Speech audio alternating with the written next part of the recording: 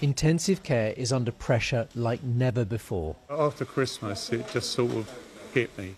I've seen a couple of people within the short time that I spent in the hospital, they didn't make it. From a relentless rise in COVID admissions. How long can you keep going like this? At this pace, I think we've got about a week. Staff fear burnout. I'm here. Okay? The nurses are broken. The physical and mental load is huge. The toll is immense. But my emotions are all over the place. Scared, sad, petrified, worried. This should be an operating theatre, but there's no surgery here. Instead, it's been converted into an intensive care unit. The number of COVID patients in London's hospitals has doubled in just 2 weeks. They're more stretched now than at the peak last April. We've got 3 times as many critically ill patients in this hospital than we normally have, and we've managed to stretch and spread to cover that, but that can't go on forever. Intensive care is expanding across University College Hospital, a children's area now for desperately sick adults. Every day, more wards are being transformed into ICU, ready for the next influx. But senior staff are worried. Got plans that we can expand for another week at this rate, but after that we really need to see it slow down, or we're going to see the care we can deliver suffer, I think. We'd be running so thin on staff that you just physically couldn't look after critically ill patients. 1, 2, 3, 4, 5, 6. It would be ideal if we had one more per. The ventilated patients are turned twice a day. Lying on their front, proned, helps get oxygen to their lungs.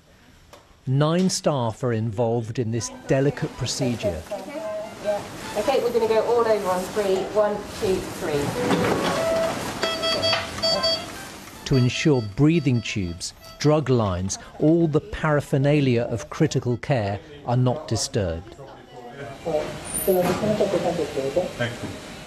COVID has made this a winter like no other. Attila is 67. Over the holidays, coronavirus spread through his family. After Christmas, it just sort of hit me. It just sort of went bang. I just couldn't breathe at all. I didn't think I'd actually make it through. And you're gasping. It's like, there is no oxygen around. And it Frightening. Really, sorry? Frightening. Very, very frightening. Very. There are 3 pregnant women in intensive care. Rachel is due in 5 weeks. Every mother put her child before herself. Both she and her baby are doing well. They can't do anything that will harm the baby, obviously, and they look after my baby so well. All the time coming and checking, monitoring, the baby is happy. You can't see, but they're looking after 2 people in once. They save your life. With the mastery one, I think the lowest you can go. It's not as exhausting. The demands on staff are unrelenting, and on their families too. Alice has young children, cared for by grandparents in Scotland during the first peak. In stage 1, I sent my 5 and 7-year-old daughters away because we weren't quite sure how we would manage. So I had my 5-year-old in tears last night at the thought of another lockdown because she thought that meant I was sending her away again. She's most worried about the impact on nurses, the bedrock of care in ICU. It's not uncommon at the moment that I've come to work, I've walked into the unit to find nurses crying. The physical and mental load is huge, and I'm really worried that we're going to break a lot of nurses. And what about the doctors and as doctors, well? And doctors too. Intensive care nursing is highly specialised. Usually they're one-to-one with patients, now responsible for 3, 4 or 5, with other staff filling the gaps. We're so stressed we have to prioritise, and prioritising care is not what the NHS that I grew up in. We shouldn't have to choose which patient gets what care first. Ashley says She's never had to make decisions like this before. If people asking for your help, you just don't know who to help first.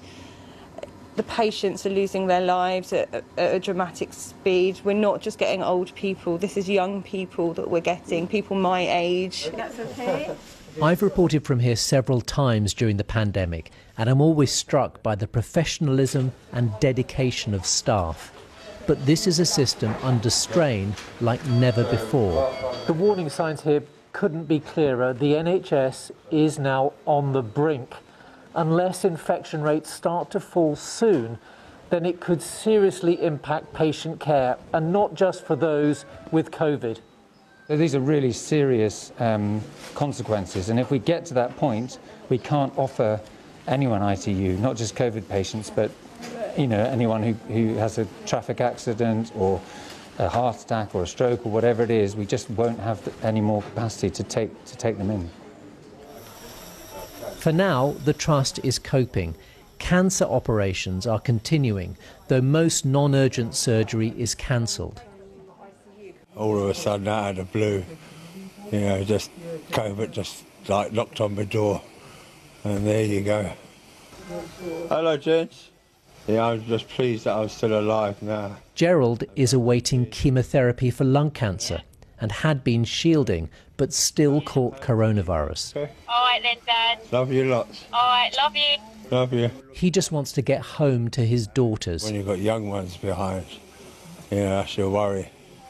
Because you fight for your life is for them, and you want to give them a life. The next few weeks could be the biggest challenge the NHS has faced in its history, and it will be its staff who will bear the brunt for all of us.